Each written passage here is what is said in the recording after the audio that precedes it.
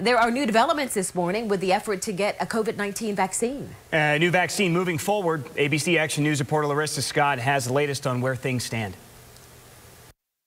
As the race to get a COVID-19 vaccine continues, the Food and Drug Administration has given another possible vaccine a fast-track designation. That designation means it could get regulatory approval or emergency use authorization faster than normal. The vaccine, which is produced by Novavax, will start phase 3 clinical trials by the end of this month. The federal government is giving Novavax $1.6 billion to run its trial. The vaccine joins 4 others that have been fast-tracked. Now, this comes after Pfizer announced yesterday its COVID-19 vaccine candidate is more than 90% effective in preventing the virus, according to early data from its phase 3 trial. 90% is a game changer.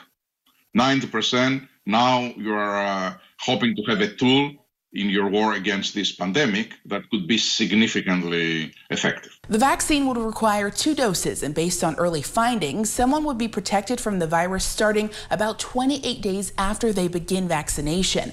The trial is continuing. While this is good news, experts say we can't let our guards down just yet. We know there's light at the end of the tunnel, but that doesn't mean that we're going to give up the important public health measures that we continually still have to do every single day. We'll be following this story closely as it develops. Download our free ABC Action News mobile app for updates. Now, coming up in our next half hour, the new warning from local doctors about the rising COVID-19 cases. Reporting from Tampa, Larissa Scott, ABC Action News.